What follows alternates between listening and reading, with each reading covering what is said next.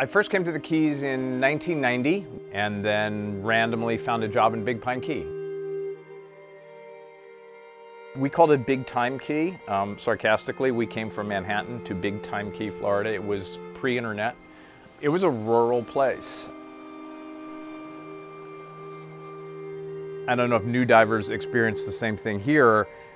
It was gorgeous. And I had no idea that even in 1990 that the reef was starting to degrade. You know, I think the whole thing about the coral reef is a shifting baseline sort of thing.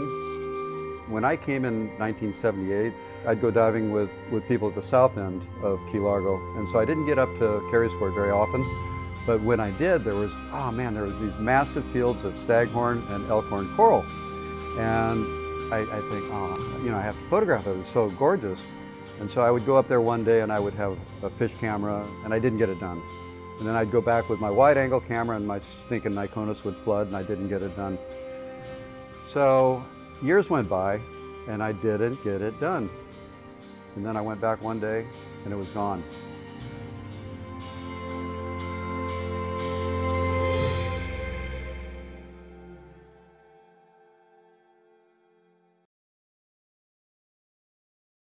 For years, as far back as history can take us, we've been fishing in the seas and hunting animals that lived in the oceans and taking life out of the ocean. And this was the first time I had ever seen a project that was designed to put life back into the ocean. I think that there are two things that make the Coral Restoration Foundation stand out. The first is just being how active we are. We really walk the walk, and the second is that scale at which we're trying to work at. We are working at an unprecedented scale. It's unmatched by any other group as well, and so we understand that the reefs need our help, and we're willing to take a very active approach at a very large scale that makes an impact. So people often ask me, can you really make a difference? And I feel you have to make a difference. You can't just ignore it. You can't walk away. I think the thing that really tied me into the Coral Restoration Foundation was when my daughter was at Coral Shores. The high school kids would be involved, and they had a science program, and they would go out and plant corals.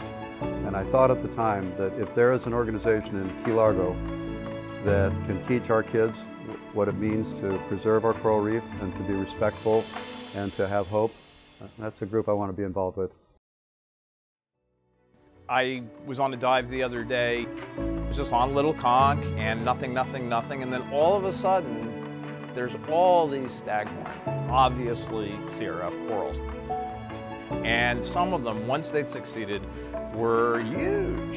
And it wasn't really on a marked site, but there it was, and they had taken. So that kind of thing really makes me hopeful.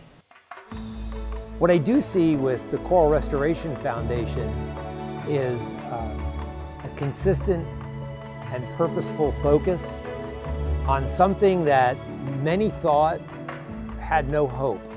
I think it's that attitude that permeates the organization to this day, that we have a mission and we're not going to let challenges stand in our way. We're just going to move forward doing what we know we can achieve, and the results speak for themselves.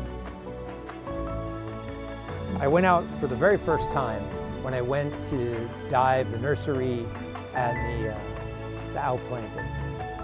And when I got out on the reef and saw how that transformed and translated into rescuing what was a completely dead area, that was a game changer. And that's where the hope comes from. It comes from understanding that this really can work. This really can make a difference. This really matters.